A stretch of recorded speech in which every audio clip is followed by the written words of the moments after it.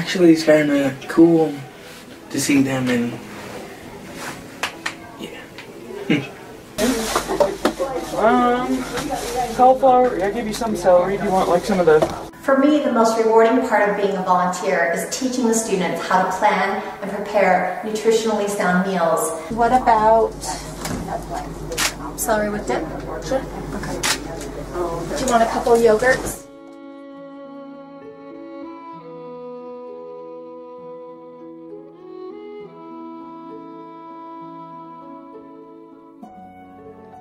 Biggest thing is just how happy the kids are. That they get it. They look forward to it every Friday. You see the need in their eyes. That they do need it. We have parents that do come in, and they're extremely appreciative. It's a sad service to have.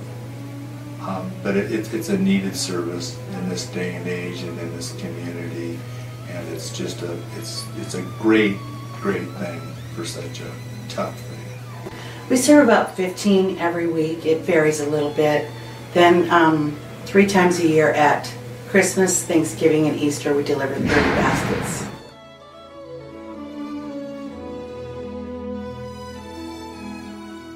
What really strikes me is walking the halls here, all the kids are the same. But when you go to their homes, it's so different. That's why I work here. They make me feel good because I can come and know that they're gonna help me.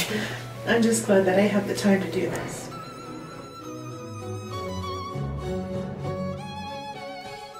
Yeah. Feels good.